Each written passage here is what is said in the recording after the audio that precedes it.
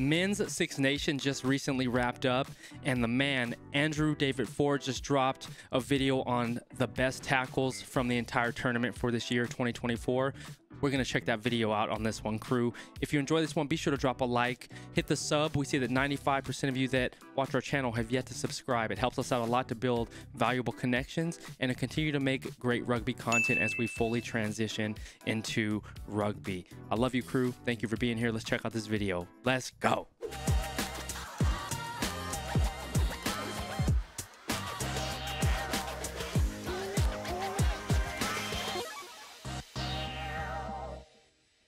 Massive shout out to Andrew Ford for creating another amazing compilation for us here to check out in the descriptions below. We have the link to his channel. Be sure to drop over there, give him a subscribe, and check out all the incredible content that he continues to create in this rugby space. Amazing compilations and a great guy. And I appreciate you, David, for letting us check out your videos. Crew, thank you for being here. Let's look at the best tackles in 2024 Guinness Six Nations. Y'all know I love defense, so I'm going to see it. It's a good hit. Phew, Sam Underhill. He had a pretty good tournament. Has to turn his back ball above his head. Last thing you want, and it's Underhill. Calling for extra defenders. I remember that one. That was a good one. Qrew Jones. He had a great tournament. Oh, good toe tap. That was a shoestring tackle. I love that. Lina had a tournament. That was his second cap. Yeah, oh no, it's his first cap. Duan held him up. There's a size difference. Oh! Woo! What a freaking hit! That was a good hit. Let me see. Look at it. Oh! That's a big man to hit there too. Woo! Got his head on the outside of the hip. Drove with his left shoulder. You see his leg flew up in the air. That's the power. What a tackle. And it's another Sam Underhill thresher of a tackle. Penalty advantage. Look to buy. Take France to the treaters. Yeah, that was that Bundy Aki tackle. That was the last week. He did a really great job. He had a couple of those tackles. Here's Winnett again. Just delays that, pumps that pass and gives it to North. Just fought him on that. Oh, and in the back got his head behind him. North got injured. Menincello's out. He's a strong guy in the center as well. There are two heavy figures meeting. I think those. Yeah, it's a big Menincello. The big hit. Good tackle more than anything. Oh, head on the outside. Good tackle. Two big brutes going after one another right there. Chesum with a freaking hit. What a! I like that. BRA. Look at him. Look the ball over. We'll go back. Look at him. BRA. He just looked at it and then just accelerated through the contact. I love that. Let's take a look. Look at him. Pretty. See him? He's already straying back because he sees what's happening. He knows it's going. He's tracking the ball right here. You see his eyes looking at the ball, but his body's going towards the wing. Oh, he's following it. Just look at just the way he's able to follow the ball because he could potentially get an interception right here, but he sees that's a little too far. See how fast he turned his head? He got it off the swivel. He got down the line. Look at him get down the line and accelerate. Boom! Initiates contact. Head on the outside, drives through and drives back. Just his energy. That was a beautiful play that he made right there. Just continued to drive his feet. Went right through the man. Pretty. And then even gave himself up on that one, and then got back on it to try to create a turnover. Wow. That was a nice tackle. Hit on the outside, Chesum. He's had two good tackles. He outside and just drove through. One of his opposite numbers, Chesum. 2 tries already in this championship against the. Yo, those low tackles, man. It's good that, you know, y'all have grass over there, because I've noticed a lot of our massive knee injuries here in American football have come from that new AstroTurf that we have, that synthetic turf.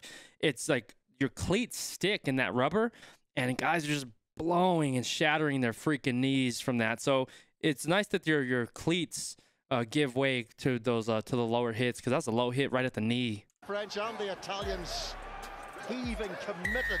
See it? Tackle coming in there from Gareth. Look how low he is. He's at his knee level. That's a tough tackle, right? Because you can, if the guy drives his knees high enough, he'll knock you out. Because hit you with a knee to the head. Thomas, my But goodness. he played the position, got his head on the outside of that knee to avoid that contact on that hard patella. Now it's gone a little bit wider. Bundyaki says no, I'll straighten first. There's Costello missing out Watkin. Roberts. Whoa, that's a good team tackle right there, both of them. Good for the Welsh player to run through that. Watch him. Look at him accelerate. He has no fear. He's accelerates straight through him. It's just that they both just held him up. It's hard running through two people.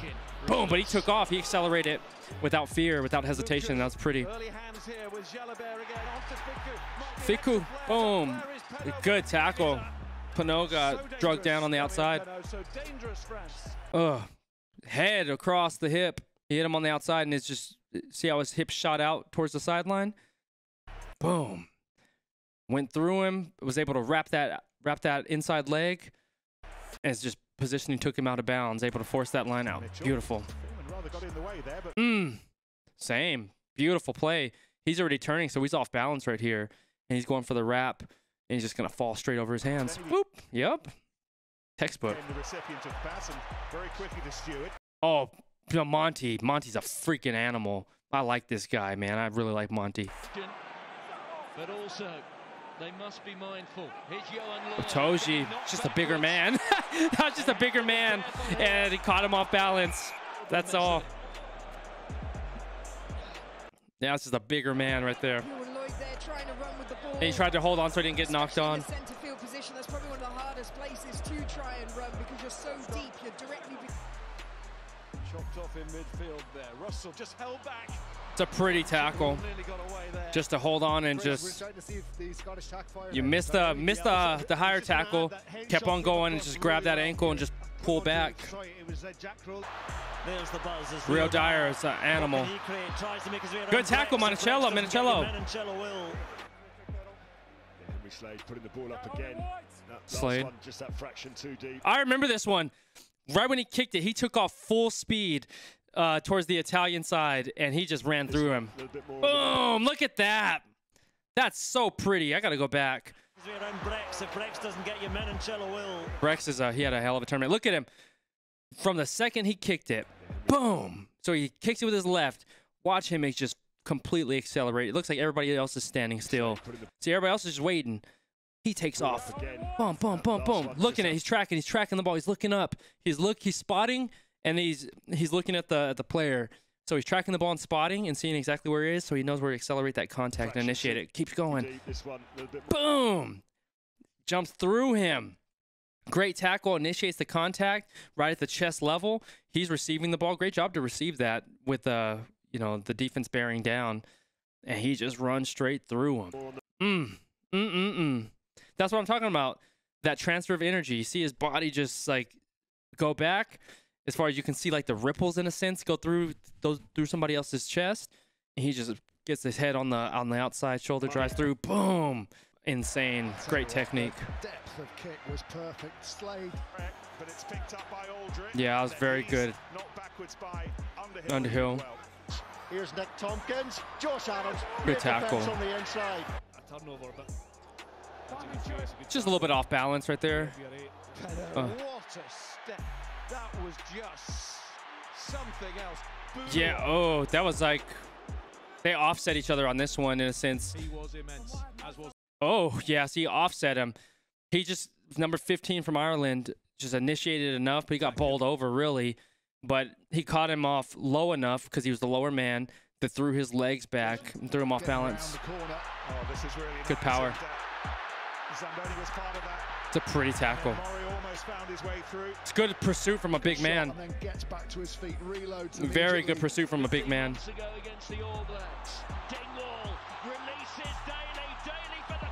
Oof.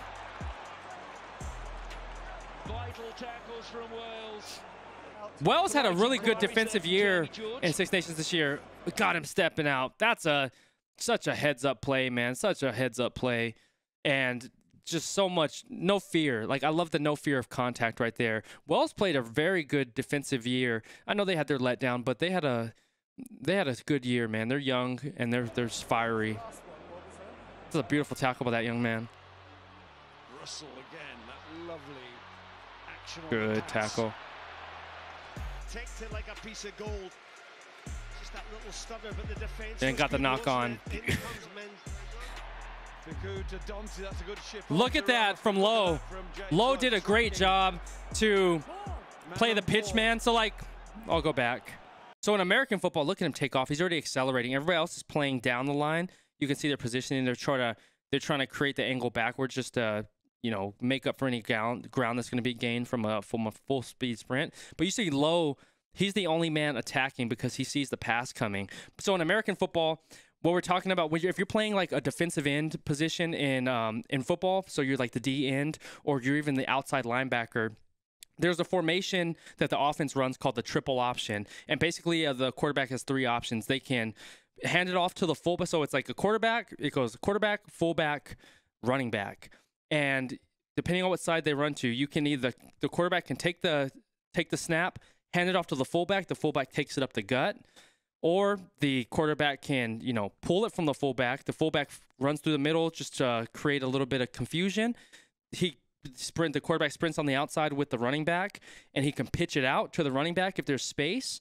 And then also the third option is the quarterback doesn't hand it off to anybody. He fakes a pitch and takes it off upfield, sort of just like a dummy in rugby. And so from a defensive standpoint, when you're trying to defend that play, you have usually the defensive end is reading the quarterback. So you want to have your defensive end reading that quarterback and trying to break up that pitch if it's going to happen. And you have your outside linebacker playing the pitch man, which is usually the running back.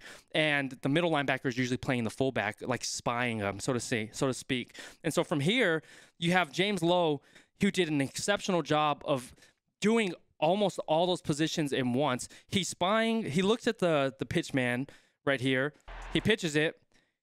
And so this guy, in this sense, would be like a fullback. He receives the ball. See how Lowe's positioning? I always talk about the positioning of the hips, how his hips are facing towards the try area. So he's still square to the line of scrimmage. I say line of scrimmage is American football is just how our line is, but like a rugby line. Instead of his hips facing the sideline, which puts him out of position and leaves this back lane open. And so he's still square. He's reading the ball carrier at this point and playing to see what happens. He reads him. He sees that he's gonna pass it out. Then he initiates and takes off towards the pitch man, which is essentially like the running back in American football, and then goes and initiates the contact and tackle and just drives straight through him. That's just an exceptional play on Lowe's part to essentially do 3 jobs in one. You know, I mentioned how we have our middle linebacker looking at the fullback, our defensive end looking at the quarterback, and our outside linebacker looking at the running back. James Lowe essentially did all that in this one play. He looked at the pass happening. He saw the receiver catch the ball, and then played him, and then essentially the man who pitched it back out further out on the edge, and then he attacked the ball carrier and just drove straight through him. That was an amazing play because you could tell he was just attacking the line instead of like straying more backwards. Incredible job by Lowe. He had a hell of a game. And then to create the turnover by, you know, not allowing France to release the ball, held him up. It's a great play. Beautiful. Ione. Dewani. Monty's a beast. It's a big man running. Look at that. Josh, I love that play. I love that play. Look at him. So look at him. That's a beast right there. He's probably 6'8", 6'6", 6'8", somewhere around there. I have to look at his stats. But look at him. He's already initiating contact. He's already dropped his center of mass. His pad level essentially dropped. He's aiming straight at that hip. His head's up. That's what I talk about. Like, his head is up initially when he's initiating that contact. He gets behind him, wraps that inside leg. Boom. He's just trying to jump over him and just create separation or just break away from that tackle. But his wrap is so strong. And when you go off balance, like if you leave your feet, you're most likely going to get tackled. If he stayed on his feet, maybe he had a better chance of staying up. But that little jump threw him off balance. and then Monty Ioane got the wrap on both legs, and that foot has nowhere to go, and he just takes him down. He pulls that inside leg out, and the other leg gets wrapped up, and it's what a play. What a play. Fiku. Duhan with a nice tackle. He just brought him down. He just set back essentially and set on his ankle. Essentially. It's a good play. See, it's like that's like a sort of like a horse collar tackle in American football. You just basically sit on somebody's, you use their weight against them. You sit on the back of their heels in a tackle. It's illegal in American football now. It's known as a horse collar tackle, but that's essentially what he's doing. He's taking Fiku's weight and from the back and just sitting on his ankles, because right when he picks his legs up, Duhan's dropping his weight and Fiku's trying to run forward. And so when you run forward and he lifts his legs, he doesn't have enough strength to outpower that one, and that's why he just falls. Boom.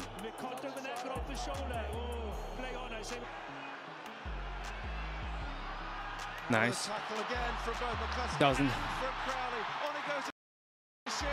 Woo, what a good tackle. And Varney had a hell of a tournament.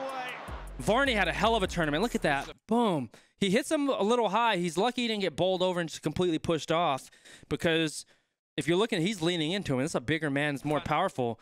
And so he sort of gets, knocked off his feet in a sense, but he does a good job to stay on him and stick to him like glue. He wraps his leg essentially with his not like a trip, but he wraps his leg like an MMA fighter, brings him down. But then Varney does a fantastic job. He has a chance to get the ground. He crawls over him and keeps the ball lifted. Oh my gosh, what a play. Punches it out. What a play. Varney had a hell of a Six Nations. Duhan's willing, yep. That was a good play by Duhan. Just good pursuit. Monty, wow. It's a beast. What a tackle. Scotland had a tough defense. Scotland played very well, man, I think. Just they were too inconsistent, but they played some really solid ball, man. So close. Yeah, that push off the other side that he just couldn't do. Got it knocked out. Garbisi. Putso. There's Murray on the floor. Capozzo now. He is putting himself about today. I realize there's a big weight disparity. I missed that tackle, yeah. Just got to throw through him. Yep. Can they grab this back as Jones gets it to King Hong? Oh. Van der Merwe, and he's got Price inside. Van der Beautiful. Merwe, as Price goes outside. But the defense did get across here. Italy played a solid game this match. Beautiful. Capuzzo. Away goes Calvin Nash. Nice low tackle. 45-50 minutes, but they had It's a Qrew. Nice gang tackle right there.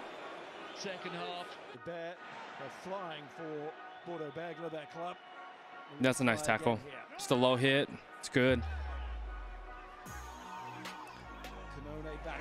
Nice. Just a bigger man. McCarthy. Look at those legs. Just drive through him. Yeah, Garbisi's a smaller man. That's beautiful tackle. Beautiful. Just stood his ground hard. Nice low. Just that ankle wrap is so hard to break out of those tackles once somebody just hog ties you like that. Good interplay, good linking. Now there's space. Elliot D back in field to the real Dyer. Dyer skipping free. Dyer has support. Oh man! Great covering tackle, but Wales within good four. recovery. Thomas Williams can fly, but Vincent had a little bit of momentum with very him as good well, recovery. Shifting. Great cover tackle. Tried to throw him off a little bit. That was an awesome video. Thank you for that, Andrew. That was good. You know I absolutely love tackling. I love big hits. I love defense. I'm a defensive-minded athlete playing defense my entire life. Middle linebacker, I played defensive end, nose tackle, and ended my career playing strong safety in college. And just watching those plays, just seeing the technique of some of those tackles is just so much fun for me to watch and break down. And I just really love the science of defense. It's so much that goes into it because a defender, you're playing on your heels, you're anticipating, right? It's all about from we say the offensive side. I understand rugby say the attacking side. From the attacking side of the ball, you know what's going on in a sense from an American standpoint, what plays are going to transpire. But from the defensive side, that's why the hardest positions in football or the cornerback, because the cornerback is on their heels, they're anticipating what the receiver is going to do, making a break and trying to defend. That is the hardest play, is the hardest position in football. And watching how these athletes were able to, you know, adjust their body and create that defense was absolutely exceptional. And just the power to bring some of these men down. Like, you saw some of the size disadvantages, but like from Varney as an example, for him to make that tackle, even though he gets caught a little bit off balance, to have that tenacity to fight through and bring a man down, it takes a lot of heart. You have to have like a lot of grit to play the defensive side of the ball, because it takes an unmeasurable amount of heart, you know, to put yourself on the line like that, because it's not natural. It's not natural to hit another human that hard, that fast, and that violently. And so that's why I absolutely love